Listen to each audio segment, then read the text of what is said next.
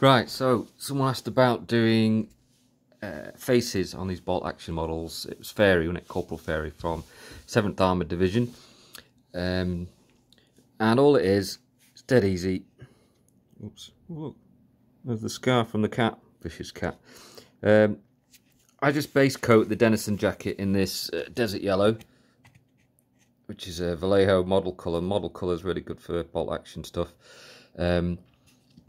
And to save time, I do the face as well, but usually I'd use something a bit lighter, maybe something like Iraqi sand, but you can use that for highlighting as well. So I only paint really for the gaming side of it, so it doesn't need to be amazing detail. I certainly don't go painting eyeballs and earwax and all that. So you literally just get something like Reikland Flesh Shade. There is a model, what's it called, model colour version of it, where they have washes from Vallejo, but they only arrived today. I've not tested them out, I'm not used to them, so I've been using my Citadel paints. This is great because it's got a bit of red in it, gives it a bit of colour and a bit of life to the skin. And you literally just, there's not a lot of paint on there, get a bit more. I don't know if you can see this, I'm not used to painting with a camera on, but you're literally just slapping it on. Move it around so it doesn't flood too much, because it will dry. Make sure you don't get the gloss stuff, because that will dry shiny and you don't want shiny soldiers. And that's literally it. Done. Let that dry. And then you can slightly see the base cut, the primer coat grey through that. Let's see if we can zoom it a little bit. Look at that. So when that's dry, you can then go over it with either the desert yellow again, which is the original base coat which goes over the primer, or you can go with something like Iraqi sand, which is even lighter, or both. Depends. The more layers you put on, the more detail there is, but the danger of the more layers is you thicken the paint up so much you lose all that detail on the model. So this guy here, what I did with him is, when I was washing the gun with Nuln Oil, which is black wash basically, and the cap, because the edge of the cap's black, just around there. Is that focusing right?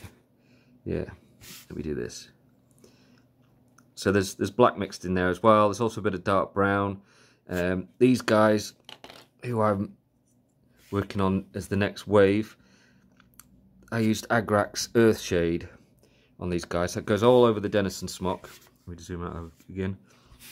Once you've got all the camo on, so this is the base coat here, and then the next one, that's him with the camo base coated, and then you just wash it all in brown, and that ties everything together, unifies it.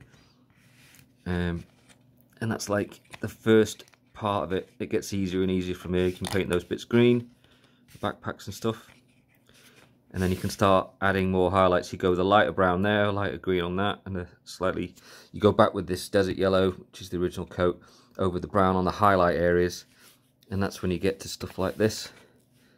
It starts to get more and more lighter again. So you're darkening it, you're leaving the shadows, and you're just painting the highlights, just dropping your brush on. And that's basically it. You don't need to paint the eyes when you're just using it on the tabletop, because you're not going to spend all day looking at it like this. It's going to be way back here. All these guys are going to be on the table a good couple of feet away from your vision. So, and that's that. Oh, actually, I've got one paint. Where's this one? I'll give you an example here. So this guy's been base coated, hasn't he? And he's had a wash of brown and it's dry. So if I go back over it with the yellow, get a nice detail brush. This would probably be a bit thick, this one. And you're literally just dropping it in the high point areas, like his nose, his eyebrows. I won't worry about the moustache too much. You can always go back over it with some brown or grey on his eye. Oh, you can't see, can you?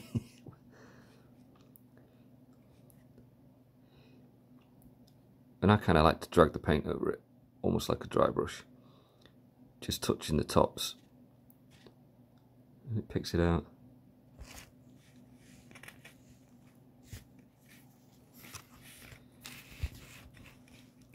Terrible camera work, Wabbit. Terrible.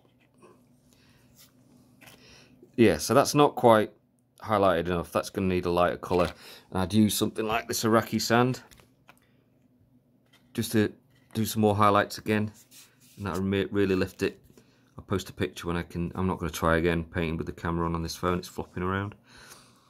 And that's it.